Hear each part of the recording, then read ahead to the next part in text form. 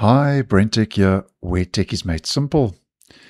So Microsoft Edge has a feature called Copilot mode, as you may well know.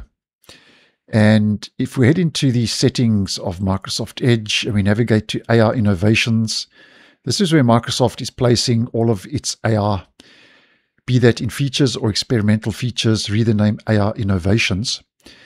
And if we toggle on Copilot mode, over and above journeys, which I did post on a while back, Microsoft now has added a new toggle on the AR Innovations page in Edge settings that lets you disable Actions in Edge, which is also called Actions in Edge Preview.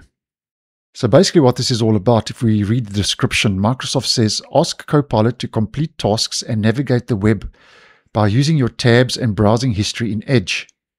Now, if you are concerned about privacy, this may not be a nice move.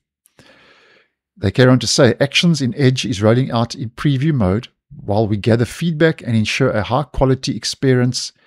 Actions in Edge can make mistakes. Be mindful of potential risks. Now you will see that I do not have an on-off toggle.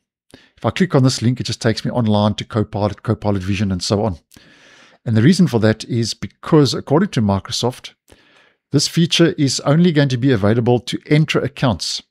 So that's work and school, as far as I'm understanding, which I'm not, and will allow Copilot to take control of the page, performing simulated actions like scrolling or clicking.